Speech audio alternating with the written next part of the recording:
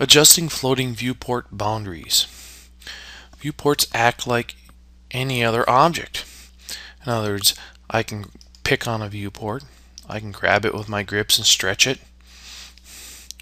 I could go and use the move command, and I can move the viewport. I can also copy a viewport and say I want it over here. Actually, let's go down over here. And so I can copy viewports. I can stretch them. I can erase them. So if I don't want it anymore, I can just erase them.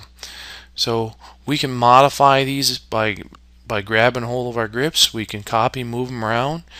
Just think of these things as a hole cut through the sheet, and we can change them because they're just like any other object that we normally have.